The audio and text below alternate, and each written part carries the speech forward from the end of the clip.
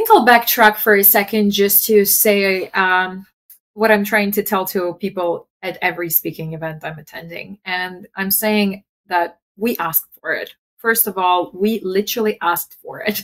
We got what we asked for. And the best way for me to compare it, we used to drive horses in the past. We loved horses. It was great. We were doing so much with it.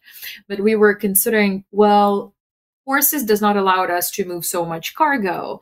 Horses do not allow us to move as fast. It's cold to drive horse in winter, right? And horse needs food and so on and so forth. So we were asking for a better way of doing it. Cars came out. And so ultimately, nobody said horses are bad. Nobody said cars are bad. But cars allowed us to do more business faster, travel further, be warmer, and ultimately be more advanced in everything we develop. Exact same thing with AI. For years, people were complaining day in, day out. I don't want to do this boring operational tasks. I'm so slow. I'm doing the same thing over and over every day. I love my job except this operational tasks. So here we are. AI came in and it literally, what it does, it takes away a boring job that we hated.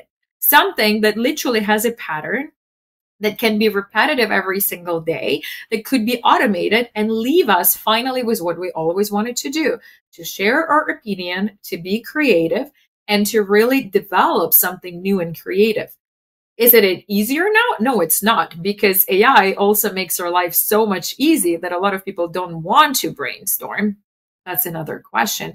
But that being said, AI literally accelerates things that human brain just could not physically achieve just because of the way, at the speed we move.